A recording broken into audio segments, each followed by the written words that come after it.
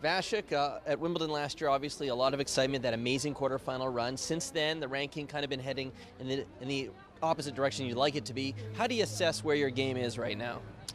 Yeah, well, it's important to look at the positive things. You know, I've been training very hard, working hard every day, just trying to be positive, waiting for and staying patient, waiting for my moment again. And yeah, it hasn't been the year that I've wanted so far this year, but you know, things will turn around soon, I'm sure. So I just have to stay patient, and I'm playing well, so it's just a matter of time. Yeah, when you look at your last few matches, I think 5 of 6 have gone the distance, 3 sets, and you've lost 5 of 6. What do you think's holding you back right now? Can you put your finger on anything? No, it's how it goes sometimes. You know, the sport, tennis, it's up and down.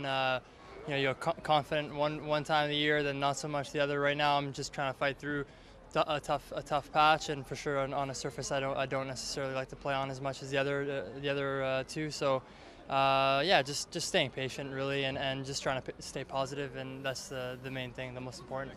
Yeah, clay has not been your friend in your career thus far. What is it about this surface that you don't think suits your game? Yeah, well, a couple things. I mean, of course, you know, I grew up on hard court. I kind of created my game style around that surface, and have some unfortunate circumstances as well the last few years. I mean, I played quite a few matches injured on this surface, so almost 50% when I look back at my matches the last 4 years, I've been having some kind of issues, be it back or ankle. So that as well hasn't helped my cause to get confidence on this surface, but I'm healthy right now, so there's just you know, I can only move forward from here really. Folks would say the draw was not kind to you. You got the number 7 seed in the first round, Thomas Burdick. At the same time, you've won the 2 previous matchups you've had against him, although both on hard courts. How do you see this matchup, and what do you have to do to beat him again? Yeah, well, yeah, you pretty much nailed it there. You know, I played him on hard courts at times when I was playing well and I was confident. And you know, right now, of course, it's not necessarily the period that I'm in, a confident one, but I have played him 2 times before, and I have beaten him both those times. So I'll definitely have that edge that I'll try to take into the match, and it's definitely good memories. You know, playing him on the court, beating him. So I'll try to use that to my advantage and try to turn it around. Obviously, sometimes the draws are going to be good, sometimes the draws aren't going to be as good. When you see your matchup and you're playing a top 10 seed, what goes through your mind?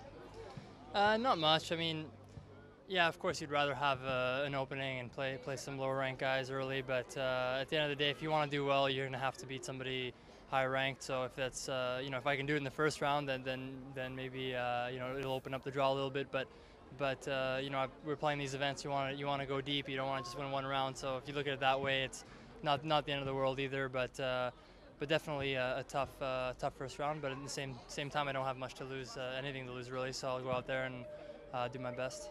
I mentioned the Wimbledon run last year earlier in the interview. How much is that on your mind that you're going back to Wimbledon, where you'll have good memories, but also a lot of points to defend? I mean, I'm excited to go back. Regardless, of course, there's a little bit of extra pressure because I have points coming off, but I'm not looking at it that way. I'm just looking at it in the way that it's my favorite tournament of the year, pretty much, favorite surface, and I'm just excited to go back. I've had incredible memories there the last couple of years, so can really only take positive emotions from that event coming up.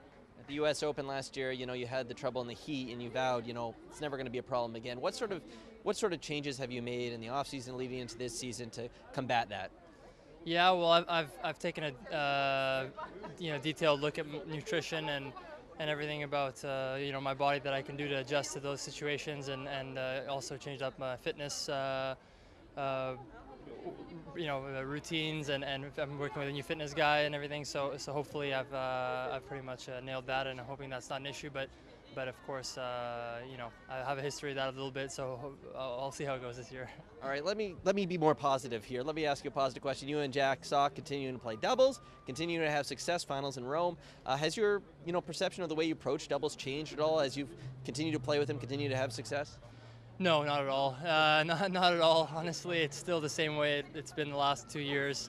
I pretty much don't spend 1 second thinking about doubles during the day until it's time to play. You know, then we're like, okay, well, let's focus on tactic here. But I mean, I'm 100% focused on singles right now, and you know, all my ambitions are around the singles court at the moment, and maybe that'll change in the future. But at the moment, it's really just something that we're both enjoying, and of course, when we step on the court, we want to win, and it's nice to get titles and make finals, but definitely singles focused still.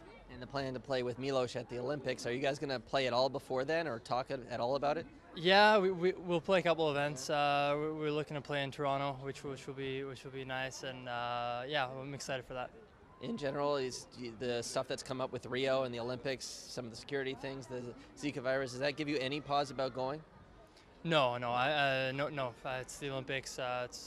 I've been excited for the last 4 years to play again. So definitely nothing that I'm concerned about. I'm going to go there and I'll be excited and I'll do my best to get a medal and to do well in singles and as well. So we'll see. And the men's tour, there's been some talk that perhaps best of 5 should be phased out. Should go to best of 3 at least in the early rounds of Grand Slams. Do you think that that's an idea worth examining? Oh, absolutely, it's an idea worth examining. Well, I could sit here and talk about the pros and cons of both, because there are pros and cons in both situations. That's there's no doubt about that. But it's definitely something that I think that could be explored, and I would be for that actually. Even for long-term health of the body. I mean, it's difficult playing best of 5 set match. We can have slightly longer careers maybe if we are not. Exposing our body to such stress, but there are other factors to look at as well. Yeah, I mean, possibility of a hybrid type thing where the first few rounds or until you get to the quarters, or then maybe the last few rounds are best of 5. Yeah, absolutely. I'm a fan of that. I was actually speaking on this subject with someone last year as well, and I suggested that it should be best of 3 until the quarters, and from quarters. So you pretty much are speaking my thoughts there, but yeah. It's the Pospisil plan. That's what we're calling it. Yeah, there we go. No, but I would be for that. Yeah. All right, Vasek, you got some autographs to sign behind you here. Noise We'll let you go. All right, thanks, guys. Thank you. Thanks, Vasek. Thank you. Thank you. Slightly distracting there. I know, they're getting closer and closer.